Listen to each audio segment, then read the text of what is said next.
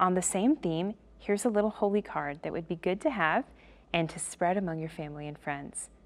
It's a laminated holy card with a prayer of consecration to the Sacred Heart of Jesus and the Immaculate Heart of Mary. You see the two images of the Sacred Heart of Jesus and the Immaculate Heart of Mary next to each other in the front. And on the back of the card, there's a prayer of consecration to the Sacred Heart and the Immaculate Heart. The holy card measures 2.5 inches by 4.5 inches.